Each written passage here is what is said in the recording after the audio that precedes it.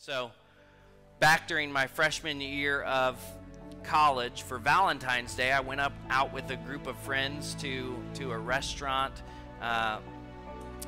to just celebrate Valentine's Day together. And so there was a group of us guys and girls, and so we were looking at the menu and trying to decide what we were going to order. I decided on the steak.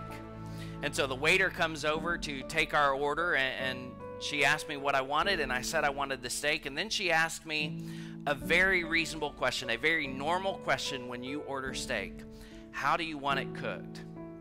Now let me remind you, I was a freshman in college, and this was probably the first time that I was ever ordering a steak without my parents there.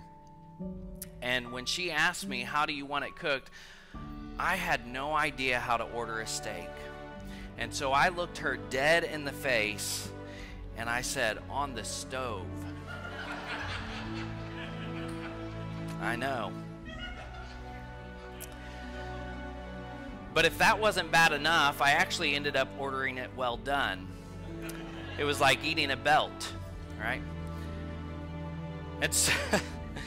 So it was actually several years later, after Sarah and I were married, that I began ordering my steak medium rare. And in my opinion, that is the only way to order your steak. The best steak is a medium rare steak. And so now that I have had medium rare steak, there's absolutely no going back. This is what Paul is getting at here. Saying, don't you realize that in Christ you have received the best? How can you go back to something that is less than the best? Something that is not great at all.